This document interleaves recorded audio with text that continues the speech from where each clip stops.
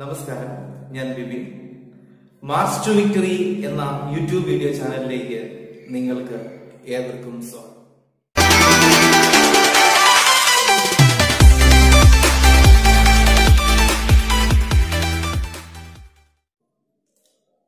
ഇന്നത്തെ അധ്യായത്തിൽ നാം ചർച്ച ചെയ്യുന്നത് സോഷ്യൽ സയൻസ് സ്ട്രീമിലെ പ്രധാനപ്പെട്ട വിഷയമായ ഇക്കണോമിക്സ് അഥവാ സാമ്പത്തിക ശാസ്ത്ര മേഖലയുമായി ബന്ധപ്പെട്ട കോഴ്സുകൾ, കരിയർ സാധ്യതകൾ എന്നിവയാണ്. ഇന്നത്തെ ആധുനിക ലോകത്തിൽ വളരെയധികം സാധ്യതകളും ഉപരിപഠന സാധ്യതകളും തൊഴിൽ സാധ്യതകളുമുള്ള ഒരു മേഖലയാണ് ഇക്കണോമിക്സ് എന്ന് പറയുന്നത്. ഇതിന്റെ ഡെഫിനിഷൻ നോക്കുകയാണെങ്കിൽ economics is a social science that studies the production, distribution and consumption of goods and services. പക്ഷെ പലർക്കും ഇതിന്റെ സാധ്യതകളെ പറ്റി അറിയില്ല എന്നതാണ് വാസ്തവമായിട്ടുള്ള ഒരു കാര്യം. നമുക്ക് ആദ്യം തന്നെ ഡിസ്കസ് ചെയ്യാം ഏതൊക്കെയാണ് ഇക്കണോമിക്സുമായിട്ട് ബന്ധപ്പെട്ട കോഴ്സുകൾ. നമ്മൾ പ്രധാനമായും എക്കണോമിക്സ് ഒരു പഠന വിഷയമായി തുടങ്ങുന്നത് +1 ക്ലാസ്സുകളിലാണ്. ഹൈസ്കൂളിൽ സോഷ്യൽ സയൻസിനൊപ്പം ഉണ്ടെങ്കിലും ആധികാരികമായിട്ടുള്ള പഠനങ്ങൾ തുടങ്ങുന്നത് +1 മുതലാണ്. +1, +2 പഠനത്തിനാണ് എക്കണോമിക്സ് കൂടുതലായിട്ട് നമുക്കുള്ളത്. അതിനുശേഷം ഈ ഇക്കണോമിക്സിൽ പഠനങ്ങൾ ഉപരിപഠന സാധ്യത ആഗ്രഹിക്കുന്നവർക്കുള്ള പ്രധാനപ്പെട്ട UG കോഴ്സുകളാണ് BA എക്കണോമിക്സ് എന്ന് പറയുന്നത്. ചില യൂണിവേഴ്സിറ്റികൾ അത് ഓണേഴ്സ് ഡിഗ്രിയാണ്, മറ്റു യൂണിവേഴ്സിറ്റികൾ 3 വർഷത്തെ ഡിഗ്രിയാണ് നൽകുന്നത്. ഒപ്പം ചില യൂണിവേഴ്സിറ്റികൾ B.Sc അപ്ലൈഡ് എക്കണോമിക്സും കോഴ്സുകളും ഡിഗ്രി തലത്തിൽ നൽകി വരും. അതോടൊപ്പം തന്നെ BA അപ്ലൈഡ് എക്കണോമിക്സ് ഉണ്ട്, അതുപോലെ തന്നെ BA ഡെവലപ്മെന്റൽ എക്കണോമിക്സ് ഉണ്ട്, BA ബിസിനസ് എക്കണോമിക്സ് ഉണ്ട്. ഇതൊക്കെയാണ് പ്രധാനമായിട്ടും UG തലത്തിലുള്ള കോഴ്സുകൾ. 3 വർഷത്തെ കോഴ്സാണ് ഡിഗ്രി തലത്തിൽ വരുന്നത്. അതുപോലെ തന്നെ ഇതിന്റെ PG ലെവലിലേക്ക് വരുമ്പോൾ, ഇതിന്റെ പഠന സാധ്യതകൾ PG ലെവലിലേക്ക് വരുമ്പോൾ MA എക്കണോമിക്സ് ഉണ്ട്, MA ഇക്കണോമെട്രിക്സ് ഉണ്ട്, അതുപോലെ തന്നെ MA അപ്ലൈഡ് എക്കണോമിക്സ് ഉണ്ട്, M.Sc മാത്തമാറ്റിക്കൽ എക്കണോമിക്സ് ഉണ്ട്, MA ബിസിനസ് എക്കണോമിക്സ് ഉണ്ട്, അതുപോലെ തന്നെ MBE master of business economics എന്ന് പറയുന്ന ഒരു കോഴ്സും ഉണ്ട്. അപ്ലൈഡ് എക്കണോമിക്സ് ഒക്കെ വളരെ സാധ്യതകളുള്ള ഒരു മേഖലയാണ് ഈ ഒരു PG ലെവൽ എന്നൊക്കെ പറയുന്നത്. ഒപ്പം അതുപോലെ തന്നെ നമുക്ക് PGക്ക് ശേഷം M.Phil ഹയർ സ്റ്റഡീസ് ഒക്കെ നമുക്ക് ചെയ്യാവുന്നതാണ്. ഡിഫറെന്റ് ആയിട്ടുള്ള ഏരിയകളിൽ അഗ്രികൾച്ചർ എക്കണോമിക്സ് ഉണ്ട്, ബിസിനസ് എക്കണോമിക്സ് ഉണ്ട്, ഇന്റർനാഷണൽ എക്കണോമിക്സ് ഉണ്ട്, ഇന്ത്യൻ എക്കണോമിക്സ് ഉണ്ട്. ഇങ്ങനെ വിവിധ മേഖലകളിൽ നമുക്ക് റിസർച്ച് ചെയ്യാവുന്നതാണ്.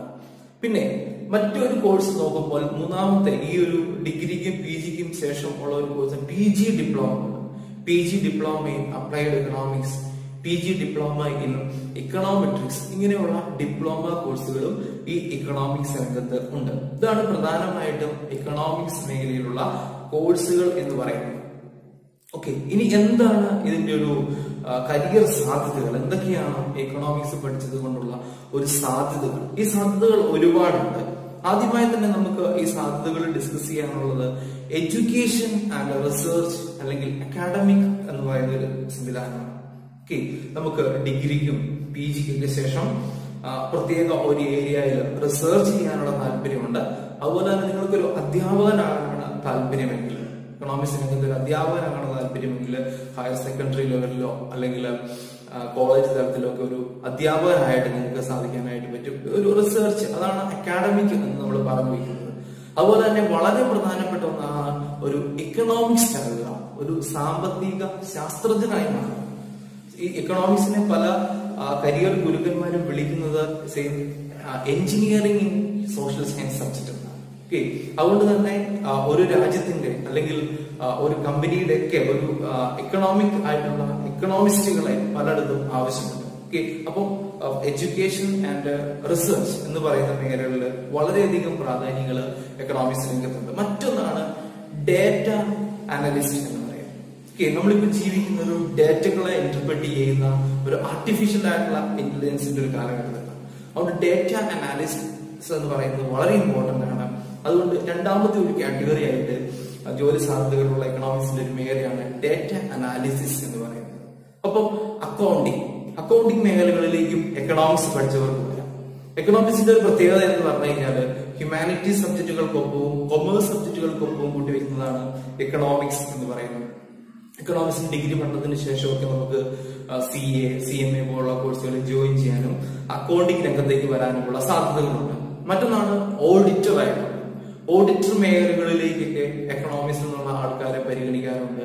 ഒപ്പം തന്നെ ഒന്നാണ് മാനേജ്മെന്റ് രംഗത്ത്, മാർക്കറ്റിംഗ് രംഗത്ത്, ഇൻഷുറൻസ് ആൻഡ് ഇൻവെസ്റ്റ്മെന്റ് രംഗത്തൊക്കെ ഒരുപാട് സാധ്യതകൾ അടങ്ങിയിരിക്കുന്ന ഒരു മേഖലയാണ് എക്കണോമിക്സ്. അതുപോലെ തന്നെ ഇന്ത്യയിലെ പ്രധാനപ്പെട്ട ഒരു എക്സാമാണ് IES, ഇന്ത്യൻ എക്കണോമിക് സർവീസ്. എക്കണോമിക്സിൽ ഉപരിപഠനം നടത്തിയവർക്ക് സിവിൽ സർവീസിനൊപ്പം നിൽക്കുന്ന ഒരു പോസ്റ്റാണ് ഇന്ത്യൻ എക്കണോമിക് സർവീസ്. അതിൽ അപ്ലൈ ചെയ്യാനും എഴുതാനുമുള്ള ഒരുപാട് സാധ്യതകൾ ഉണ്ട്. അതുപോലെ തന്നെ സ്റ്റോക്ക് ബ്രോക്കർ എന്ന് പറയുന്ന ഒരു തസ്തിക വളരെ ഇമ്പോർട്ടന്റ് ആണ്. ഇക്കണോമിക്സ് പഠിച്ചവർക്ക് വേണ്ടിയുള്ള ഒരു തൊഴിൽ സാധ്യതകളിൽ വളരെ പ്രധാനപ്പെട്ടതാണ് ഈ സ്റ്റോക്ക് ബ്രോക്കർ എന്ന് പറയുന്നത്. അതുപോലെ തന്നെ മീഡിയ അനാലിസ്റ്റ് ഒക്കെ ആയിട്ട് നമുക്ക് വർക്ക് ചെയ്യാം. അഡ്വർടൈസിംഗ് രംഗത്ത്, അതുപോലെ തന്നെ സിസ്റ്റം അനാലിസിസ്റ്റ് ഒക്കെ ചെയ്യുന്നവർക്ക് ആ ഒരു മേഖലകളിലേക്ക് നമുക്ക് ഇക്കണോമിക്സുമായിട്ട് ബന്ധപ്പെട്ട തൊഴിൽ മേഖലകളാണ്. ഓക്കെ, പിന്നെ ഇതിന്റെ ജോബ് സെക്ടർ എന്ന് പറയുന്നത് നമുക്ക് പബ്ലിക് സെക്ടർ, നമുക്കതിന് പബ്ലിക് സെക്ടർ, പ്രൈവറ്റ് സെക്ടർ, അതുപോലെ തന്നെ സെൽഫായിട്ട് നമുക്ക് ഇൻഡിവിജ്വൽ ആയിട്ട് തുടങ്ങാവുന്ന രീതി, അങ്ങനെ മൂന്നായിട്ട് തരംതിരിക്കാം. അതിൽ പബ്ലിക് സെക്ടർ വളരെ ഇമ്പോർട്ടന്റ് ആണ്. ഓക്കെ, എക്കണോമിക് അനാലിസിസ്റ്റ് ആയിട്ടും ഒക്കെ നമുക്ക് ഒരുപാട് ഒഴിവുകളും സെൻട്രൽ ഗവൺമെന്റിന്റെ ആയാലും അർദ്ധ സർക്കാർ സ്ഥാപനങ്ങളിലായാലും സ്റ്റേറ്റ് ഗവൺമെന്റുകളിലായാലും ഒരുപാട് സാധ്യതകൾ ഈ എക്കണോമിക്സ് പഠിച്ചവർക്കായിട്ട് തുറന്നിട്ടിരിക്കുന്നു. ഒപ്പം പ്രൈവറ്റ് സെക്ടറിൽ ഒരുപാട് സ്റ്റോക്ക് ബ്രോക്കേഴ്സ് ഒക്കെ ആയിട്ട്, അല്ലെങ്കിൽ വിവിധ ജേർണലുകളിൽ, ന്യൂസ് പേപ്പറുകളിൽ അനാലിസിസ് ഒക്കെ എക്കണോമിക്സ് അനാലിസിസ് ഒക്കെ നടക്കുന്നതിനൊക്കെ ആയിട്ട് ഒരുപാട് ഒഴിവുകൾ തുറന്നിട്ടിരിക്കുന്ന ഒരു മേഖലയാണ് എക്കണോമിക്സ് എന്ന് പറയുന്നത്.